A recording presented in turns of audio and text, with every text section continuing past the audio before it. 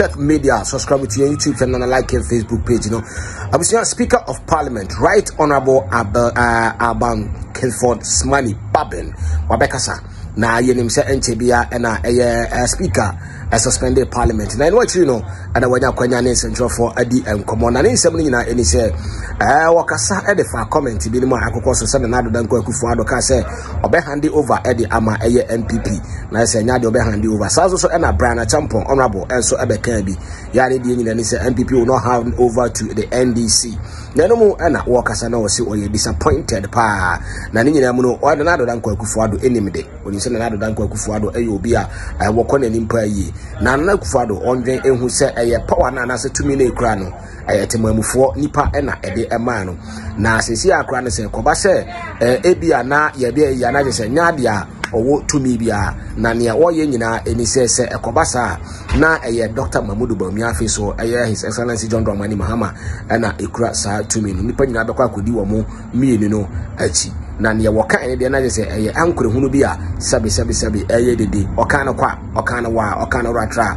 sabi na nudwa bi na woja enti se koba se bia ya nweni aba na ya mfa madia or you very disappointed, and he was shocked to hear the president of the Republic, I hear the president of Coming Chroma Youth, and I feel so, and the various political parties are joining, any Niama, any various associations are joining, and the one about you know, Akasa and same way. Now, Edomo and or the call Bryan Acheampong, so Coco Chirum, Bryan Acheampong, you'll be a sabi on your experience. No, Parliament, Grano, a very scarce in Nadia, I want more airtie, Ehuno. Now, Chirum say, Bryan Acheampong, you'll be a 1 year Jumada.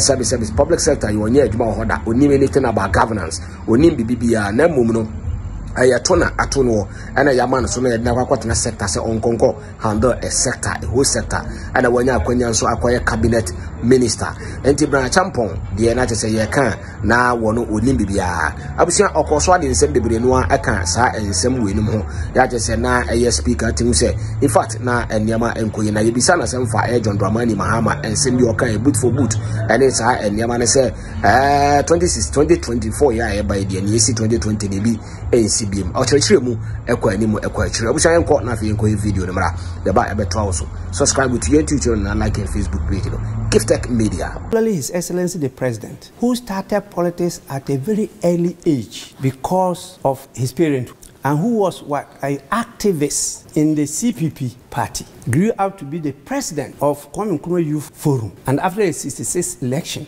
joined the United Party, Progress Party, now MPP, to come out after all that experience, a legal luminary, to say such a thing. That is inciting people to violence. Okay. That even if we lost the election, we will not hand over. We will do all we can to hold on to power. That is unacceptable. I was really shocked to hear that, because His Excellency the President knows that the power he's holding is not his. It's for the people, particularly the voters. And the people voted and gave him that power. Once they vote you out, he even is ending his 8 years period. At the 6th of January 2025, His Excellency Nana Addo Dankwa Akuffo-Addo has no such power. He knows that if he orders the CDS on the 7th of January 1992 to do anything, he will not do it. My understanding of what you're saying, really, he has no such power, so it's just an empty boast. Brutum fulmin. He cannot. He will not have that power. It's the person that the people have now voted for that have been given the power. And though the people looking at that person, not him. So either is His Excellency John Dramani Mahama or His Excellency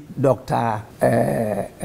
Mamudu Bawumia. You do not think so that those are the people that will have power, and those are the people that Ghanaians will now be listening to, not to him. So he has nothing, not even an empty shell. What we do is just a ceremony to show that power has now shifted from the former to the newly elected person. You do not think that those comments were deep expressions of, I really wish that Bawumia would take over the reins of power from me? You just said it. What prevented him from using that same language? It's my wish that MPP should win the elections and Bawumia will take over from me. But if you go and say categorically, I will not hand over power, as if the power is still in your hands. But by that time, it's not in his hands. You just gave his history there, where he started from before he even became president. Yeah. Would you say that that comment was irresponsible, and he's repeated it? Well, His Excellency knows better. You know, in mature democracies, they will take actions more than what we will do. That would have soiled all his record as a politician, you know, and all those descriptions people make of him in terms of law and the defense of human rights or the media, and also his record as a president. This cancels out all. It doesn't show that he's a Democrat and that he believes in multi-party democracy. If I hear what you're saying, you were disappointed when you heard that. Very, in fact, I was shocked. Was at least expected His Excellency to say such a thing. But in addition to that, you just brought to the fore again a statement made by Bryan Acheampong, and he's repeated it. He's a member of parliament, a parliament you oversee. Have you done anything about it? How do you see that, first of all? Bryan Acheampong is scarcely in parliament. You see, that is another thing that we have to do. You see, political leadership is a different ball game. You just don't trust untried and untested hands straight from birth into leadership position. How do you mean? They have to be groomed, they have to be tutored, they have to be mentored, they have to grow to it. They must have hands-on experience. And so the system we are running is a system that is damaging the growth of this country. Bryan doesn't have the experience. Where? In politics? Zero. He just elected as a member of parliament and is made a cabinet minister. He has no knowledge about the public sector, about governance, about politics, and he is now going to lead the whole sector. He has never handled such power before, and therefore they think that they are the alpha and the omega. So you think that's what's influencing how he's behaving? Not only him, a number of our people in politics now, you know, as they grow, they will learn that what they did were wrong. And they were really undermining their own authority and relevance. Won't it be too late? Very late, and that's one of the cause of our underdevelopment. Many countries, many countries who have made it have taken the time to evolve. And the evolution is not only about systems, it's also about human beings. And so we just don't take those decisions lightly. That you're given the opportunity to lead the country. If you want to bring up, definitely there's growth, there's replacement. We must always go with the youth. We must go with everybody, but you give them the position to grow, okay? Once you keep on just cutting corners and doing what is happening now, we can never develop as a nation. We can never develop as a nation, you say. We're talking about inflammatory comments and language ahead of this year's general election.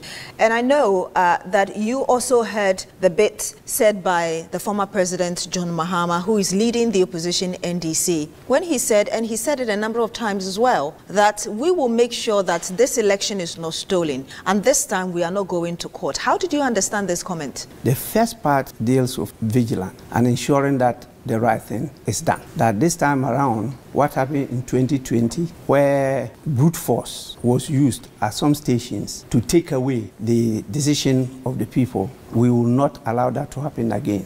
Which meant that there's a loss of trust in the process and in the Electoral Commission. And so if the Electoral Commission is not going to take up the mantle together with the other stakeholders, particularly the security agency, led by the Ghana Police Service. And note, it is not Ghana Police Force, it is Ghana Police Service. And they are to deal with the maintenance of law and order. And you don't just maintain law and order by force. No, that is not it. But unfortunately, that is where we are. And they are the key institution to maintain law and order. The military has no business, when we are doing elections, to be present until law and order breaks down and they are called in. So you want them to stay off? Completely. I have stated it a number of times that we would not want to see our military moving around. They have to be at positions that they could be called to intervene when the need arises. But already you know that the military have been deployed. I mean, officials have been deployed to border towns to enforce even this ban on exportation of the country's grains because of the drought in 7 regions of the country. That is catastrophic and a complete exaggeration of the situation,